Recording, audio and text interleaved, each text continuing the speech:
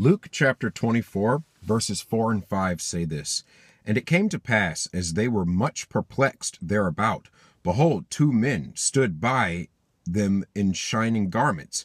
And as they were afraid and bowed down their faces to the earth, they said unto them, Why seek ye the living among the dead?"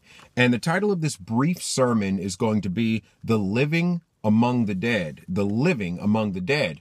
We, as God's people, are living. Of course, we are living physically, but we're also living spiritually because the Bible says that we have life through his name because we believe on him. And so because we are alive, we are surrounded by the dead. We are surrounded by people who do not know God, and they are spiritually dead.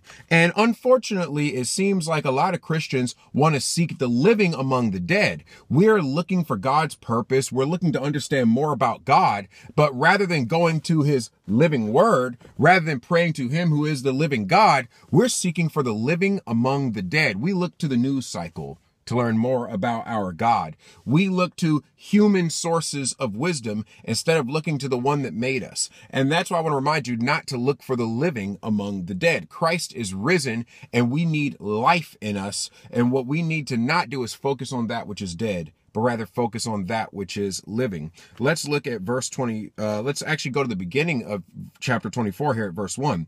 It says, "Now upon the first day of the week, very early in the morning, they came unto the sepulchre, bringing the spices which they had prepared, and certain others with them." Now, these spices probably weren't cheap. They invested a good bit of money into these spices that they had come to adorn Jesus' body with. You see, the only reason why they had brought these spices is because they expected that he would either stay dead for a longer time than what he said, or they might have had some area of doubt in them about his physical resurrection. So they brought spices, because think about it. If you truly knew he would only be in the grave for 3 days, would you need these spices? No, but there's a part of them that doubted. There's a part of them that did not fully embrace everything that the Lord was saying. And you and I as believers, we have those doubts. We have times where we have a head knowledge of what God says, but we don't always take it fully to heart. We accept it as truth, but we don't live like it. We make plans according to what we see in front of us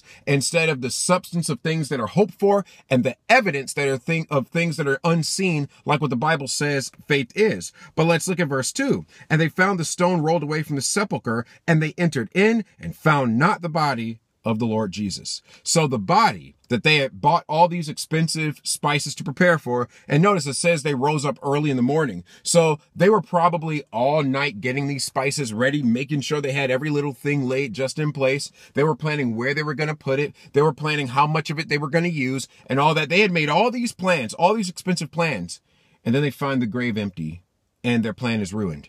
You know, sometimes we need to thank God that he ruins our plans, because sometimes the plan he ruined was for his glory, meaning that he ruined our inferior plan so that his godly, divine, superior plan could roll through. Because think about it.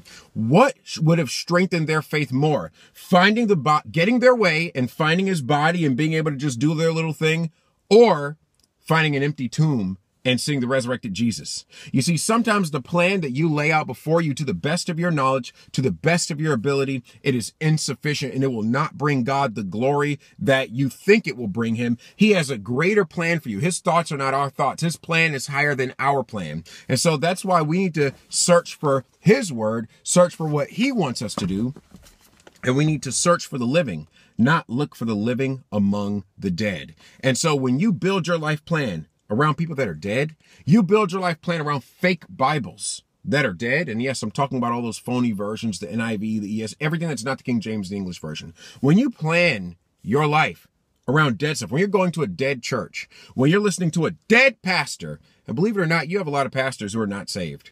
Ask them what they believe on salvation. You'll be surprised what you hear. When you are following dead people around, you are not looking for the living like you should. You are looking for the living among the dead. But thank God he ruined their plan. If you have a plan that God ruined, but he got his glory out of something greater, thank God for ruined plans sometimes. Let's continue. Verse 4. "And it came to pass, as they were much perplexed thereabout." Let's think about that. It doesn't just say they were a little bit confused. They were much perplexed. They had that, oh, come on, kind of response. Sometimes life feels that way, doesn't it? Where you think you've done everything right. And God just says, nope, not good enough. That's not the plan I have for you. Let's continue. Behold, two men stood by them in shining garments. And as they were afraid and bowed down their faces to the earth, they said unto them, why seek ye the living among the dead? If you want to find Jesus, you're not going to find him in a grave. You're not going to find his word among spiritually dead people. You're not going to find his word in the news cycle. You're not going to find his word on social media. Now, somebody might use social media to proclaim his word, but if you want to find the living, you need to go straight to his word, because the Bible says Jesus has the words of life.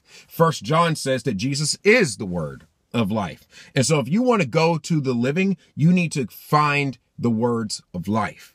Anyway, it says in verse 6, he is not here, but is risen. Remember how he spake unto you when he was yet in Galilee. The remember part is very important there. When you study God's word every day, when you pray every day, and you do everything you can to strengthen your relationship with God's word, strengthen God's blessing on your life by following him, you will be able to remember the words he spake unto you. That's why it's important to memorize parts of scripture. You need to pick, if I were you, I personally recommend pick an encouraging verse, pick a verse that will reprove you of your sin, and pick a verse you can use to explain the gospel to a lost person. Memorize those. The Bible says, thy word have I hid in mine heart. We need to remember the words of God. Verse 7, saying the Son of Man must be delivered into the hands of sinful men and be crucified, and the third day rise again. So was Jesus accepted by the culture? No. So you as a Christian, can you expect that the culture is always going to accept you? No. But you know what you should do? Be bold and preach it anyway, because you serve a living God, not a dead God.